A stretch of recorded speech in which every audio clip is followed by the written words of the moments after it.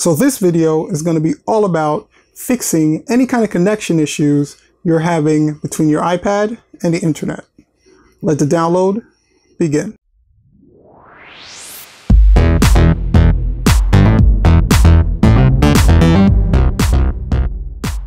So if you're finding the channel for the first time, on this channel we do support videos that teach you not only how to use the devices you currently own, but how to troubleshoot some of the biggest issues those devices may have. So if you enjoy videos like that, join our user support group movement by hitting that subscribe button down below, sharing your thoughts, comments, and any questions you have down below. Hit that bell for notifications so you know when we release a new video. And also while you're sharing, go ahead and share the video out because you never know who it can help. Let's get started troubleshooting internet connectivity issues with your iPad. Now this video is not specific to a specific iPad. It can work on any iPad that has been released. These are general tips on how to make sure you're getting the fastest internet speeds on your iPad. I know a lot of people use these things as their main device. Some people are eliminating laptops and just using these tablets as the way that they surf, consume media, and you want to make sure that experience is as fluid and as perfect as possible, and any kind of connectivity issues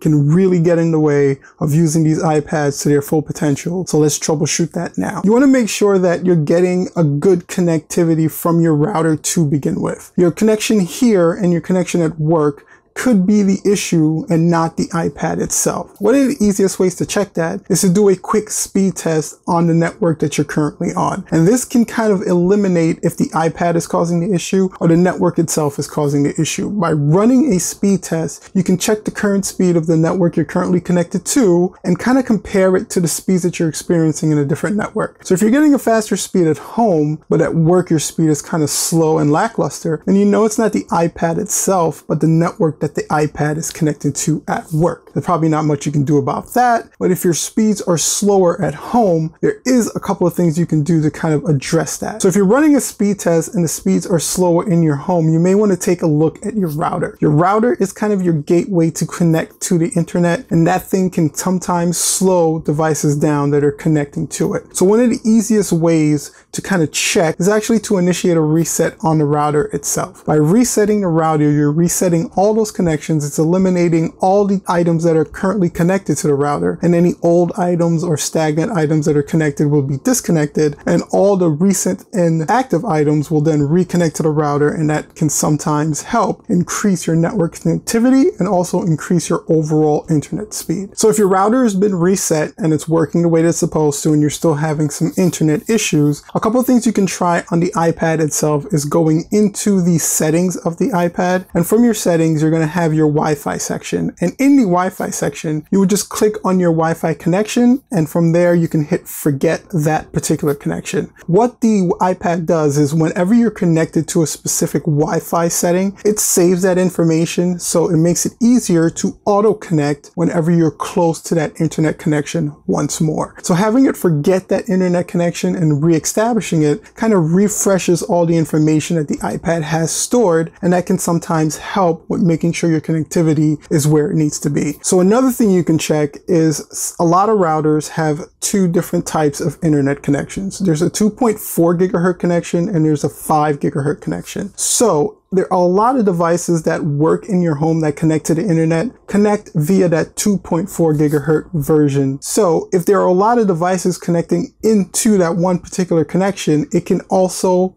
add to the slowdown of any device that's currently trying to access the internet. So I know a lot of iPads support a 5 gigahertz connection, so you may want to try switching it over as well to that 5 gigahertz connection to see if your speeds increase a lot. There is a bonus because there are not a lot of devices that are 5 gigahertz that are connecting to that particular connection. You also want to make sure that your device is closer to the router because that 5 gigahertz connection has a smaller space in which it allows you to be away from the router. So you want to make sure you're in a pretty good distance from your router or wireless access point, but that's also something you can try, switching from 2.4 to 5, and they're usually labeled as such when you're trying to connect in your Wi-Fi settings. You also want to make sure that you're closing out any applications that are currently open and testing that to see if that improves your internet speed. So the way you would do this is any applications that you normally use or keep running in the background, test your internet speed, close out one of those applications and test your speed again. Believe it or not, some applications can interfere in your internet speed, either because it's trying to pull down data into that particular application in the background. A lot of these apps update, or a lot of these apps maintain a steady internet connection in order to update data continuously. That can cause your internet to run a little bit slower on the iPad because it's basically sharing the connection between what you're trying to do and what the application is trying to do. So if you do run a lot of labor-intensive apps, you may want to try closing them out, running your connection speed to see if it improves. If it does, then you have an idea that that particular application can't be open when you want the best performance on your iPad. You may just want to close it out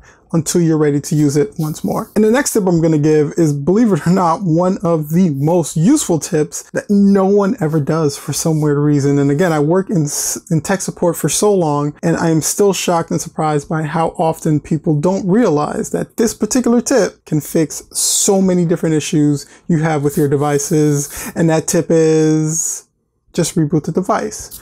Rebooting is a thing, and it actually does help a ton with fixing connectivity issues. So one of the things you can do, simply just restart your iPad, power it off for a couple of seconds, leave it off for a couple of seconds, let it drain out all the information that's currently in the iPad, then restart it up, have it reboot up, and have it reestablish those connections. Restarting your iPad on a consistent basis, probably like once a week, or just when you're having the connectivity issue, can go a long way in fixing any kind of problems that your iPad is having. Now, if you go into your settings and you go into general and you scroll all the way down to the bottom, there's a reset option there. If you hit that reset option, you get a lot of different reset options that pop up on screen. And one of those options is going to be to reset your network settings. So this is kind of one of your last resorts you can go to, because resetting your network settings kind of wipes everything out of the iPad completely. Any network setting, any information that's currently stored in the iPad is going to be wiped. The cache is going to be completely wiped. You're going to have to reestablish all those connections once more. That's why I kind of left it until the end, because it's kind of that nuclear option that you want to throw at if it's not working. Go ahead and reset the network settings, try to reestablish the connection, and then run your speed test once more to see if that helps. Again, this is kind of just wiping the slate clean, getting you reconnected, getting the iPad some fresh information, a fresh connection, and that can also help speed up any kind of connection issues that you're currently having. Now, the next one is really just an add-on, and you want to make sure you're at the most current updated iOS versions. I mentioned this in other videos before. Making sure that your iPad or any device that you have is as updated as possible is very important, not only for security, but also for performance. Companies like Apple, they roll out different fixes to problems that people are having in these updates. So if people are having connection issues, or people are having issues with their iPad speed-wise connecting to the internet, and it's something that they can fix via software, they're rolled out in different iOS updates. So if you're 1 or 2 iOS updates behind, there may be a fix included in the ones that you're missing that addresses the exact problem that you're having. Believe it, you're not the only person having connection issues with your iPad. Apple usually hears about these problems through their forums and people bringing it into their stores and through their tech support. So they're definitely aware that connection issues are a problem, especially if they're a widespread problem. And they work on these fixes in their software and they roll it out in their iOS updates. So you want to make sure your device is always as updated as possible. That way it's always addressing the latest issues that are attacking your iPad. And that could very well be a connection issue that you're experiencing. Update your iPad. And now if you're using Safari, there's actually a really cool thing you can do that may be causing a slowdown when you're accessing websites. You can clear out the internet cache and all the website data. That actually goes a long way in making sure that the browser speeds up a little bit. It has to recache the information when you first go to the site, but then you'll start seeing it speed up, especially if some of that old cache information is either corrupted or bad. This again is that clean slate idea. Once you wipe it clean, it then reestablishes the connection and moves a little bit quicker. It's really simple to clear the cache and internet data out of Safari. You're going to go into your settings, you scroll down, you go to Safari itself, you click on that, and in that option, you have the clear cache option. Make sure Safari is closed out first. It's not really a requirement, but I like to make sure the browser is closed out clear the cache, and then relaunch the browser so it can establish that connection over again. It's, again, just a pet peeve of mine. You can definitely clear it while it's open,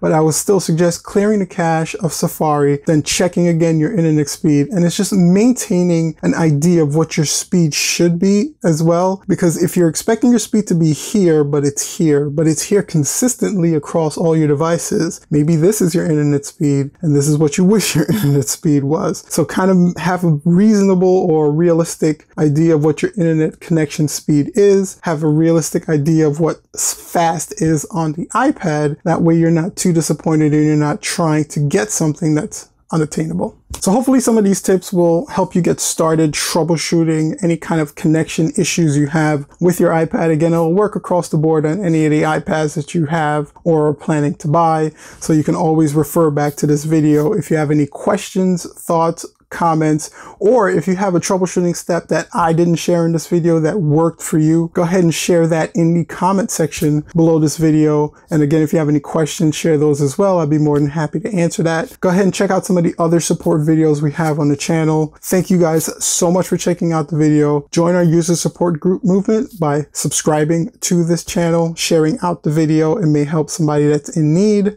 And until next time, peace.